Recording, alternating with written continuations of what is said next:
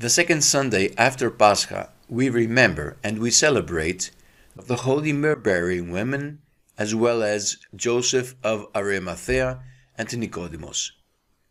And who were these people? They were a people that exemplified perfect love, courage, and faithfulness towards their friend, Jesus Christ of Nazareth.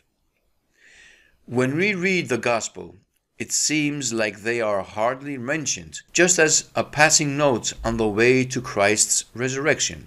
But what faith and what love of Christ did the Myrrh-bearing women show? What loyalty and devotion! At the darkest hour, when all had abandoned Christ, when all hope seemed to be lost, these women, along with Joseph of Arimathea, went and risked their lives to take Christ from the cross, to lovingly wrap him in linen, and to lay him in a new grave.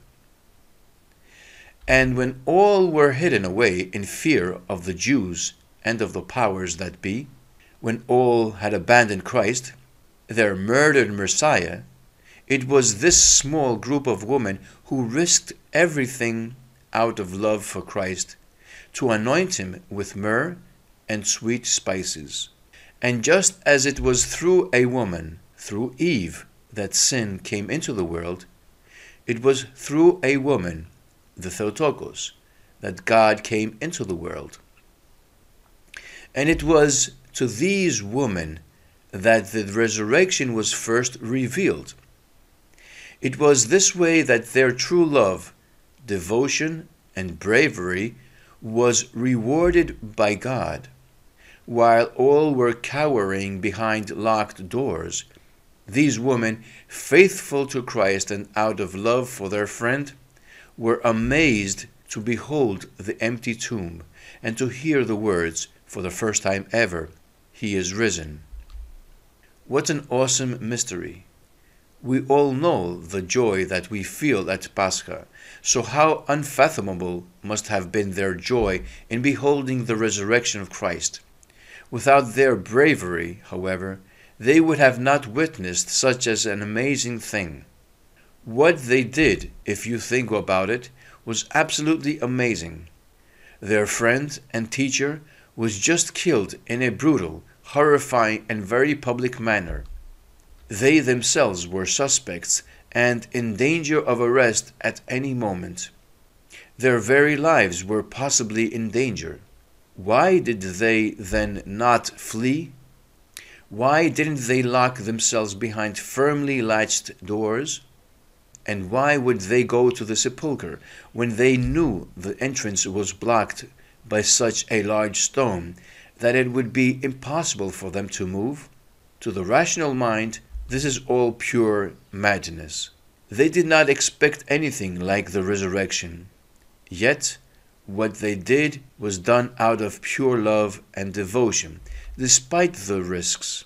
As far as they knew, they had nothing to gain for what they did and everything to lose. They went to the tomb out of a pure love and devotion for Christ. What an example this is for us. If we really reflect on the actions of these brave women, couldn't we say that their bravery and devotion can often put us to shame? We know that Christ is risen, and we already know of the empty tomb. All of these things have been revealed to us, and unlike the myrrh-bearing women, venturing out into the dark early on that first Pascha morning, we have witnessed 2,000 years of saints and sanctity, the proof of the resurrection, the spiritual riches of the Church, and the fruits of a life in Christ. And how tepid we are in our faith.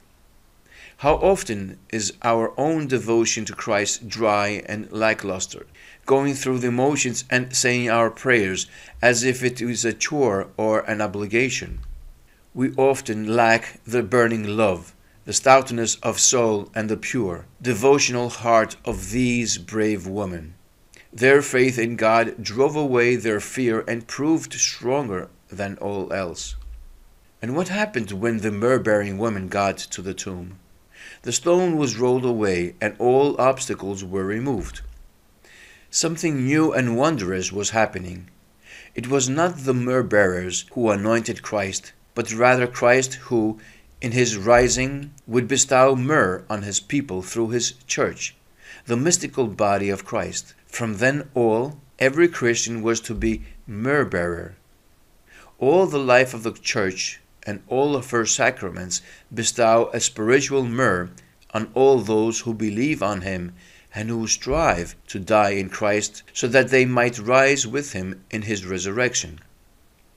This spiritual myrrh is not only in the sense of acquiring the spiritual perfumes of the Holy Spirit, charity, humility, peace, meekness, and so on, but even the very relics of our saints and the icons in our churches exude a heavenly and sweet-smelling myrrh. This is a very real and tangible reminder of God's grace active in this world.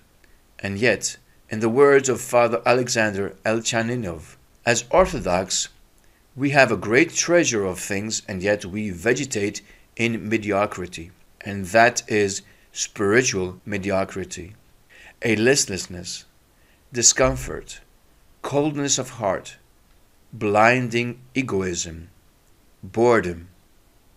Even at times we may be afraid to witness and express ourselves openly as Christ's disciples. And what a terrible shame! Christ said, "Let your light so shine before men." Matthew chapter 5, verse 16. "And whosoever shall be ashamed of me and of my words, of him shall the Son of Man be ashamed, when he shall come in his own glory and in his Father's and of the holy angels." Luke chapter 9, verse 16. Let us throw off forever this shameful fear and apathy and truly follow Christ in the example of the myrrh-bearing women. Let us leave from the fearful shadows and locked rooms and come out to meet Christ. If we do, we will find, like the myrrh-bearing women did, all of our fears banished, the stone rolled away, and we will behold the bright and wondrous sepulchre of Christ. All gloom and doubts, fear and hopelessness vanish like mist in the light of the rising sun on that first Pascha morning, and we will know that there is nothing to fear, for Christ has arisen and Christ has conquered the world. Let us all imitate the bright and brave faith of the myrrh-bearers, never fearing to fulfill the will of Christ, and never fearing to be disciples of Christ in this world, for Christ has conquered. By the intercessions of the holy myrrh-bearers, O God, have mercy on us and save us. Amen.